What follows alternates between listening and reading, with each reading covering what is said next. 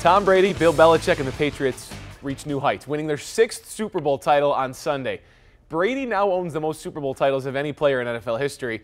Belichick tied George Halas and Curly Lambeau for the most NFL championships as a head coach. The records are impressive. What stood out beneath it all, the family element. Brady held his daughter Vivian as he celebrated on stage.